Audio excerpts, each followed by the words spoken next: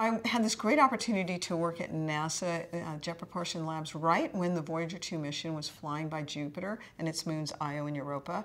And all this data was coming back and all these images for the first time seeing Jupiter up close. It was such an exciting time. You know, right now we are used to seeing everything on our cell phone or a mobile device, but back then they brought in television screens into the cafeteria and we would just be glued to those screens as we saw fresh images, close-up images of Jupiter and its moons, you know, flash on the screens, and that was such an exciting time.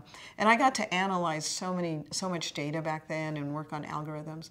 I also worked on another mission, and back then that mission was called the Solar Probe. Over time, they changed it to the Parker Solar Probe, which just recently launched.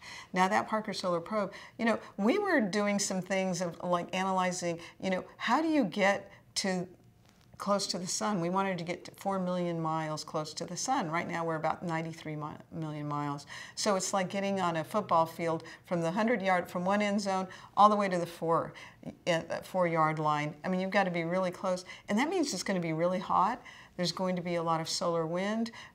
There's going to be a lot of radiation. You may have asteroids hit you. So how big can the space capsule be? What kind of instrumentation? We didn't even have the materials developed that could withstand the heat at that time. So it was a project which I realized, you know, it was huge, big thinking. And I knew it was going to take not just years, but decades to come to fruition.